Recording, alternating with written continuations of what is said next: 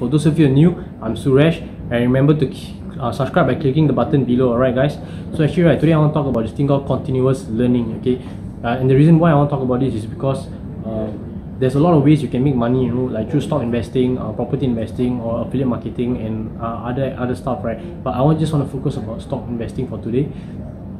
So the thing is, let's say if you want to learn about stock investing, right, you should actually make the time and effort, or make the investment to go and learn the right way before you even get started, correct? What you want to do is you want to try yourself or meddle in the stock market by yourself and get burned without understanding how to actually invest, right? So that's one mistake you want to avoid, correct? Because if you do that, you're going to end up paying dummy tax. And what is dummy tax is basically your mistake is going to cost you a lot of money, okay, and which actually can be avoided when you can use a small portion of it as an investment to invest in yourself, to go and learn from someone who does it in the proper way or using the right method, right? So you could actually avoid a lot of losses, right?